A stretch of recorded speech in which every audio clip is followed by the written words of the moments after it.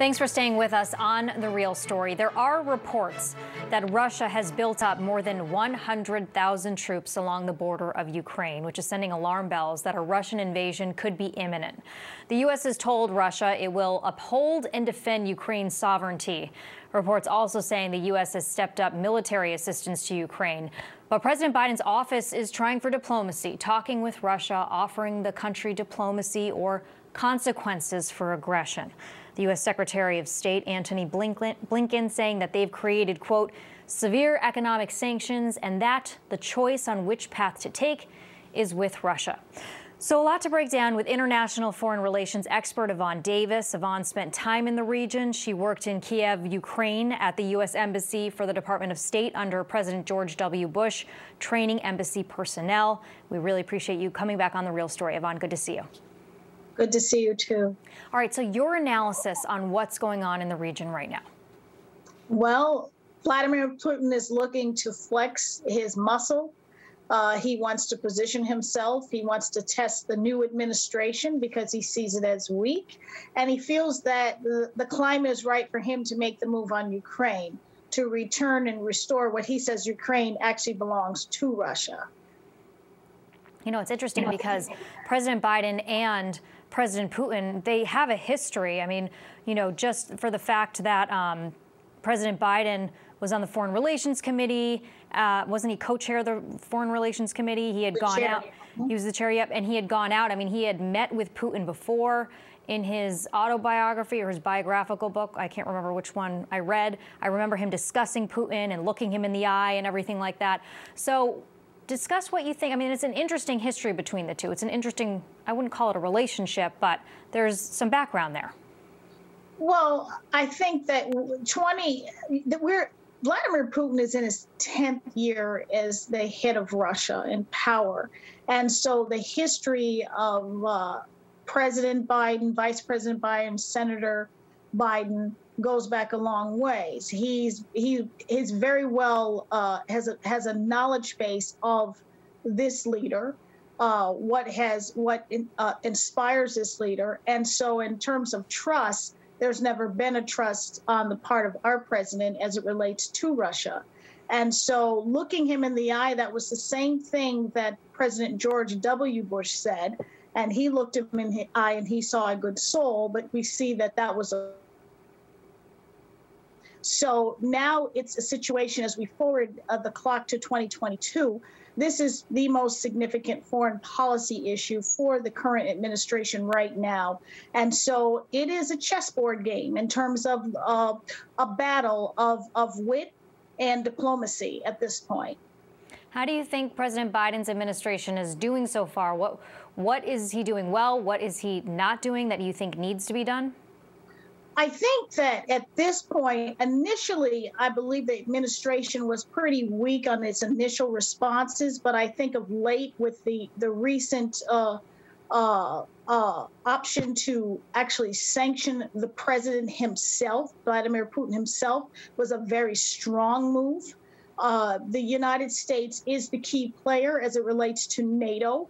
And so encouraging NATO and the alliances, even countries that are not involved in NATO, to take a position I would give the United States a lot of credit for that.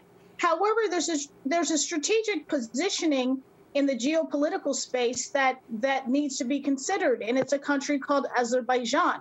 As you know, a year ago, Azerbaijan was in a war with Armenia. And so they've built up a very strong arsenal. And the way they're situated is they're on the borders of Iran and Russia. And so I think that in terms of diplomacy, there's an opportunity for Azerbaijan to engage in the process. They have definitely positioned itself as a sovereign, self-serving nation that could actually be a benefit to curtail Russia in our efforts. And when you look at Azerbaijan, they also have oil. I worked in Baku. I worked in Azerbaijan. They have oil. So that could actually thwart some of the the needs of Europe heavily dependent on Russia's oil and gas.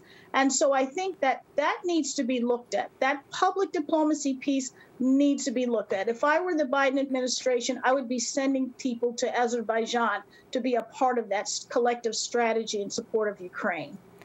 You were in Ukraine in 2005, I think you told me, and yes. You also spent time in Russia too. In that same year. So what Yes. was the sentiment then? What were you seeing from people in Ukraine? Well, in Ukraine, there was inside the embassy, there's a great hope in terms of democracy and freedom, because many of the people that worked inside the embassy, or they were children of those that were a part of the Soviet Union, they did not want to see a return to it. And out of all of the participants that I actually worked and taught professionally in the professional leadership, there was at least one or two persons that actually had a sentiment towards Russia. So there is a part of this country that has a sentiment towards Russia. And so that's why the invasion of Crimea and the different things that happened in South Ossetia and Donbass, there is a split there. But Putin has his eye on Kyiv. And so the Ukrainian people are very concerned about this. You get a split. You get some will say, go about their day acting like nothing's happening, and others are very worried. And it's right there. So we're nearing something quite serious. And so that's why diplomacy is really critical at this point. You obviously have a history with Russia, too, right? You had worked there in 2005. You've been watching the country for a very long time. You're watching the moves right now. What do you think? Is Russia going to invade? Like, what are you seeing from the signals? I think that there is, President Biden had his press secretary walk back the comments, but I believe there's a potential for a small incursion. But I believe the dilemma that Putin has right now is that next week is the Winter Olympics of Beijing. I don't think that an invasion of Ukraine would be very smart on the part of Vladimir Putin when his ally Xi Jinping wants to have a big showing for the opening ceremonies. So you have a situation where once the Winter Games starts, it's going to go for at least 3 weeks. So if he's going to invade, he has to invade now before February 4th, or he might have to wait.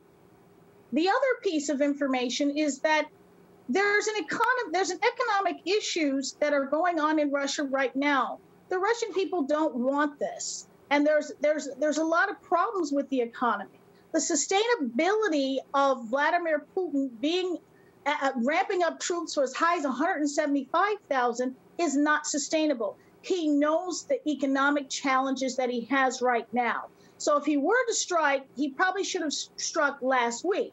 But he also knows, in a very astute way, the United States has courted him, threatening to have sanctions against him and more economic sanctions. And that's the last thing he wants to do.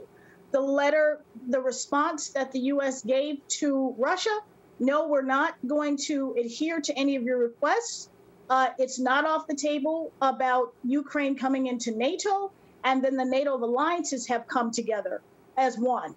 There's one sticking point, Germany. Germany has been kind of weak in the context to the frustration of some NATO members and other European allies in terms of blocking military artillery going to Ukraine, wanting just to send some support, some technical support. And Germany's in a very precarious position right now. Interesting, that is. What consequences could the U.S. face if we end up sanctioning Russia? Is there anything that you see on the horizon that could impact us?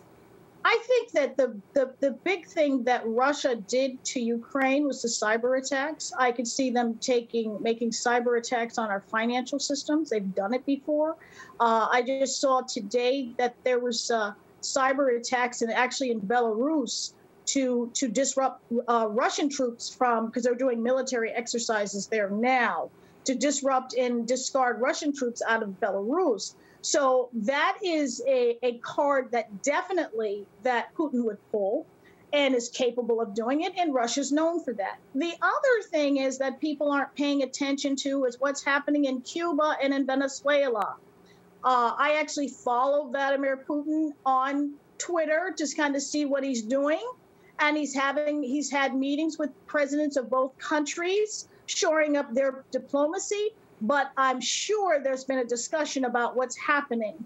So if anything could be disrupted or distracted in the Western Hemisphere, which is in our backyard, Cuban Missile Crisis 2.0, we'll see. But we need to pay attention to that. So it's not just what's happening in Ukraine. You have to look at what's happening around in the Western Hemisphere and Cuba, the opportunity for change and more support out of Azerbaijan, or even talking to Turkey to see what Turkey could do to be supportive, because Turkey, after the U.S., has the largest amount of troops, or the troops involved in NATO. Yvonne, a lot to watch and a lot will unfold in the coming weeks. We always appreciate your expertise. Yvonne Davis, so much. Thanks for coming on The Real Story again. Thank you so much. All right, that does it for us on The Real Story. If you want to watch these segments again, head to fox61.com or download the Fox 61 app and watch The Real Story every Sunday at 10 a.m. right here on Fox 61. Have a great morning.